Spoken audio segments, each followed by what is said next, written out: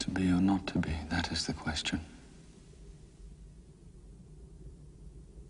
Whether 'tis nobler in the mind to suffer the slings and arrows of outrageous fortune,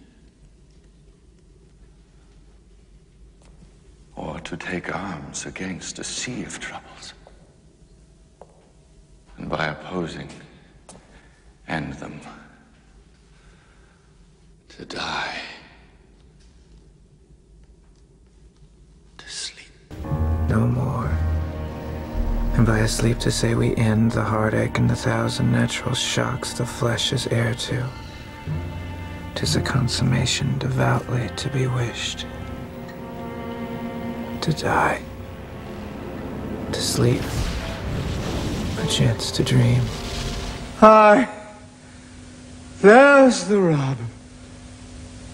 For in that sleep of death, what dreams may come when we have shuffled off this mortal coil must give us pause. There's the respect that makes calamity of so long life. For who would bear the whips and scorns of time?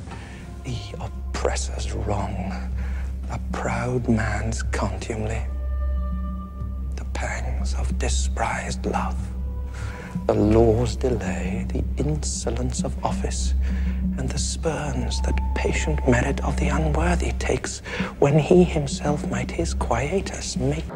With a bare bodkin, who would fardels bear, to grunt and sweat under a weary life, but that the dread of something after death, the undiscovered country from whose bourne no traveller returns, puzzles the will. It makes us rather bear those ills we have, and fly to others that we know not of.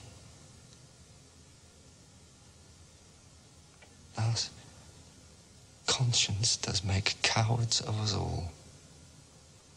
And thus the native hue of resolution is sicklied o'er with the pale cast of thought, and enterprises of great pitch and moment with this regard their currents turn awry, and lose the name of action.